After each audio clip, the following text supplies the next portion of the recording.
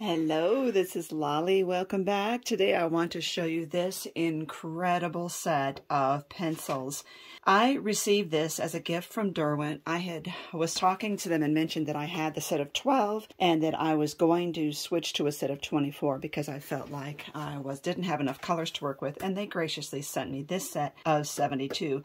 If you're not familiar with Inktense, they are ink pencils. So they're watercolor pencils, but they're ink, so that when you use them and they dry, you're supposed to be able to layer them because that they have the ink doesn't reactivate.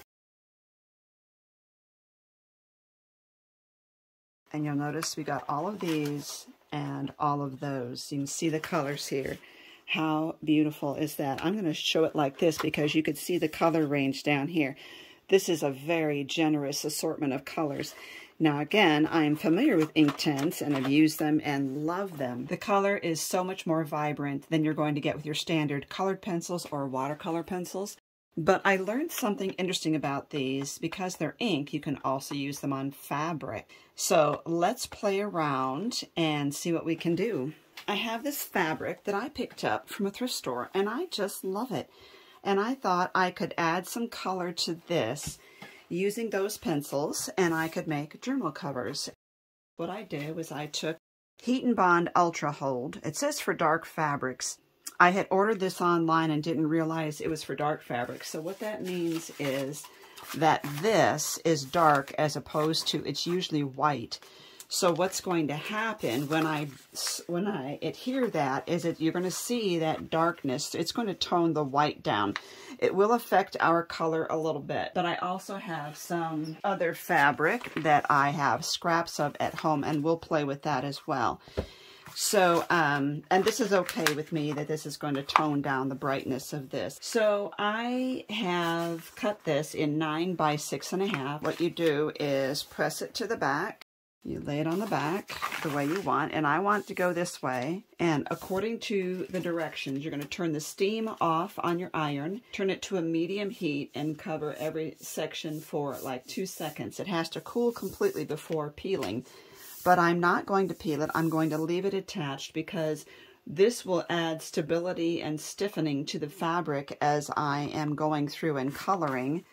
And in order to make sure that I don't have any edges of the adhesive of the Heat and Bond sticking to my iron, I'm going to put parchment paper over this as I do my pressing.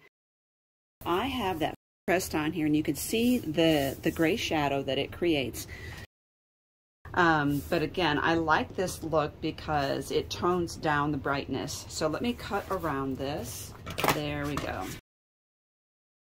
So what I was thinking when I saw this writing, I had this thought, I want a really intense red here. What I'm going to do is come underneath these words here and just kind of make a shadow under the letters.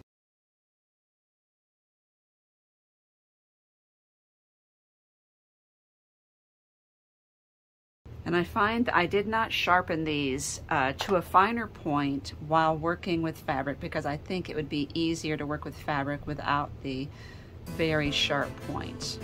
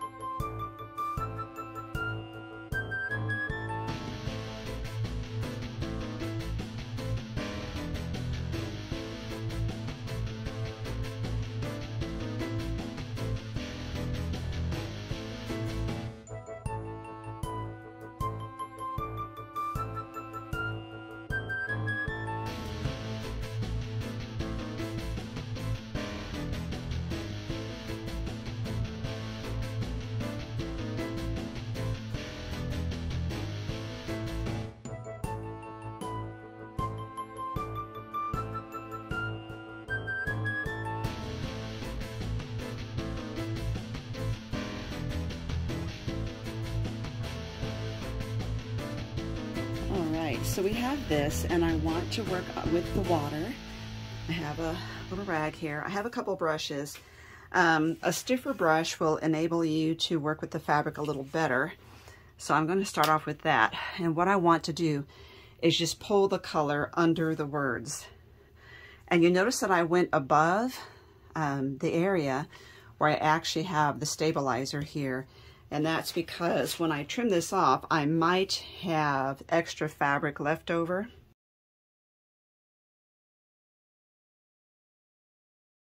So I'm just grabbing it and pulling it downwards.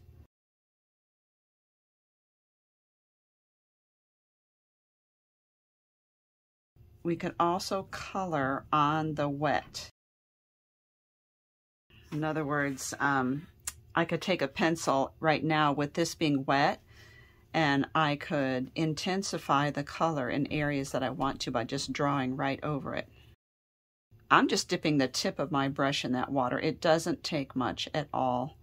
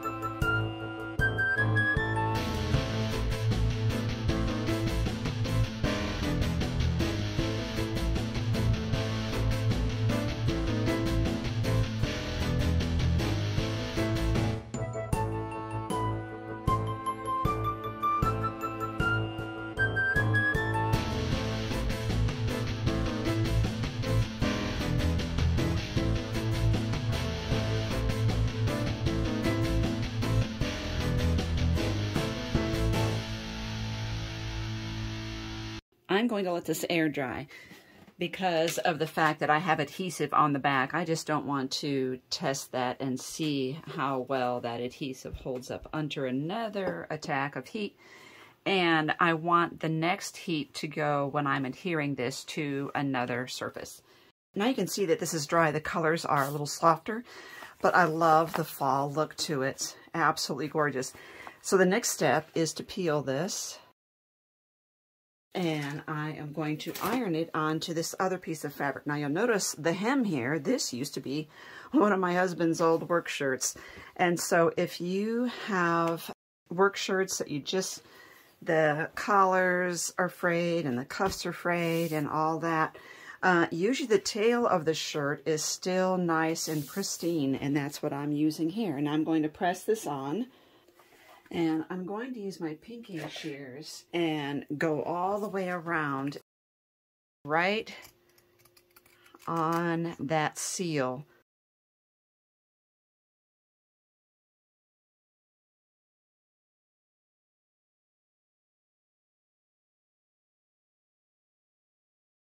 There we go. That is so fun. Now, I'm going to stitch all the way around the edge with black thread just for a decorative look. Okay, so I printed off dot grid paper, and I think I did 3 dots per inch instead of the usual 2. I want them to be smaller. So I'm going to make pages to fit inside here.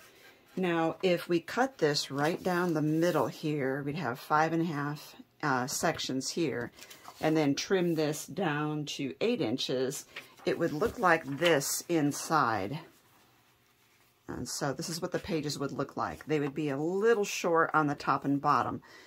It's the best way to conserve paper, and it gives you a little bit of room top and bottom, you know, so it gives you a little bit of room on the top so your paper clips, you know, can still be in there without sticking out as far. The other option would be to cut each sheet down into 5 3/4 by 8, and you would not get as many sheets out of this. So I'm going to cut 4 of these, and I'm going to cut them into the 5.5 by 8, just by cutting right down the middle and then trimming this at 8.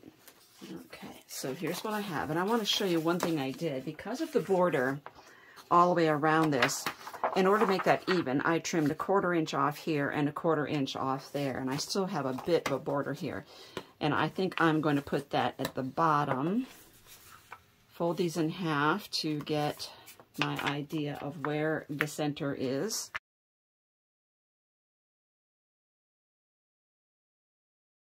Okay, and then I'm going to put that right in there. Now, I'm going to hold on to this. I've got the center, I'm holding on to the bottom, and I'm going to clip that and take it to my sewing machine. And I'm going to stitch right down the center here. You could also do the hand stitch, which is called the pamphlet stitch. And there you have it. So now we have this cute little notebook. You can leave it as is. You can make a closure with Velcro or magnetized even. You could use your fabric scraps here that we've got. That would be really adorable as well. Another thing you could do is put a big piece of ribbon right across here before you stitch it. I'm going to go to this muted olive color and it will blend in.